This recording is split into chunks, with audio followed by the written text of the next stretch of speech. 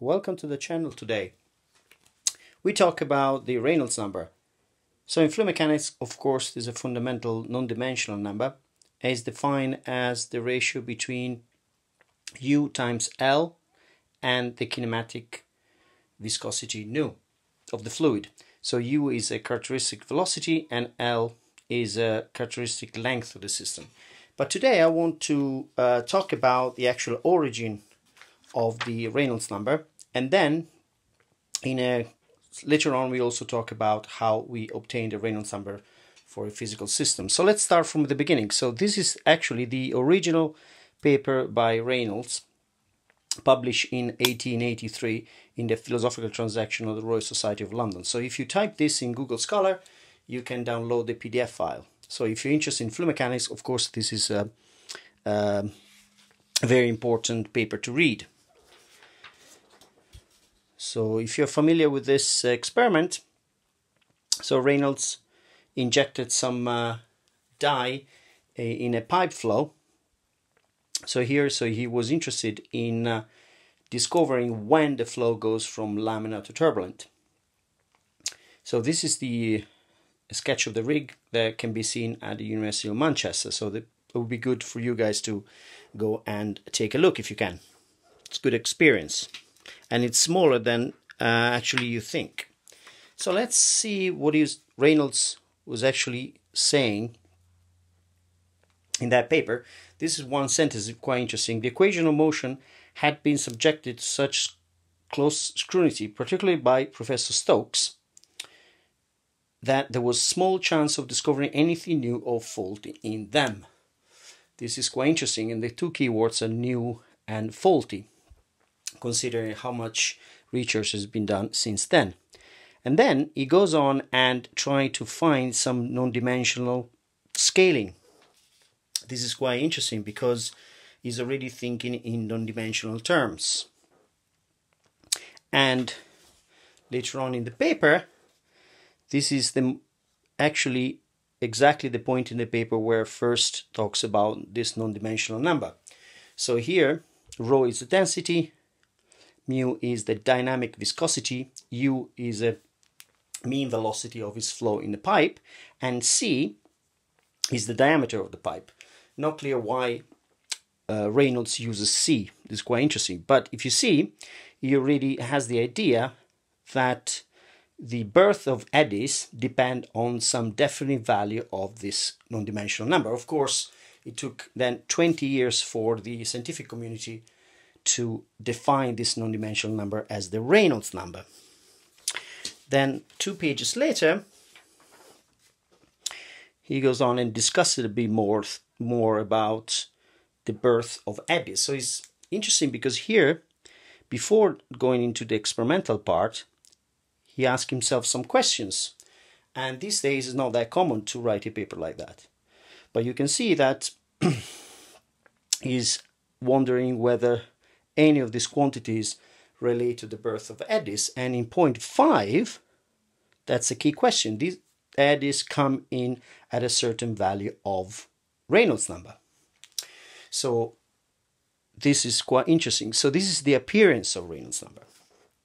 But then today, I want to talk about how to obtain the Reynolds number from the Navier-Stokes equation. So we do a scaling exercise.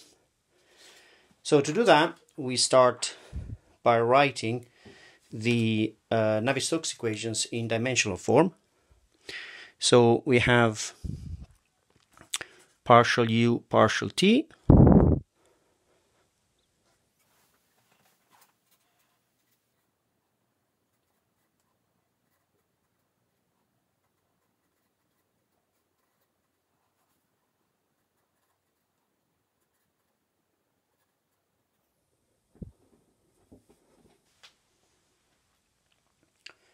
So we have the part on the left-hand side that represents the convection term. Then we have the pressure gradient term and the viscous forces. Okay, so just to explore the scaling, all we have to do is compare this unsteady term, for example, with the viscous term. So for simplicity, consider a flow, for example, over a sphere or a cylinder. So the characteristic length would be the diameter d of the sphere, and then we have a velocity u, uniform velocity here, and the flow has a density rho and dynamic viscosity, nu. So we can just look at these two terms, as I said.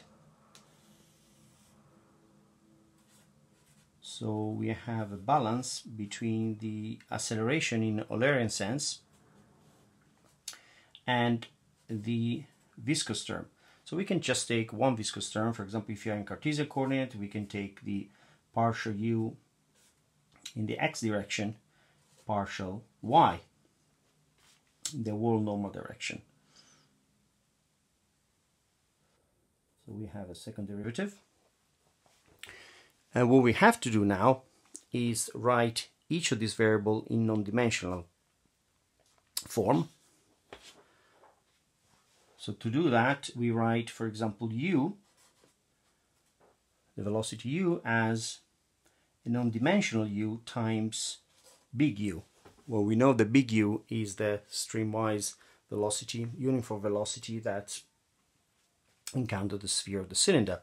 Then time is scaled as t times d divided by u star. And the coordinate y is y times d star. Okay, very good. So at this point we can take these quantities. So where we have introduced u, t and y in non-dimensional term, we substitute in the dimensional balance here.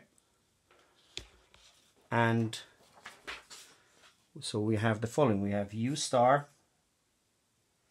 divided by d star times partial u partial t,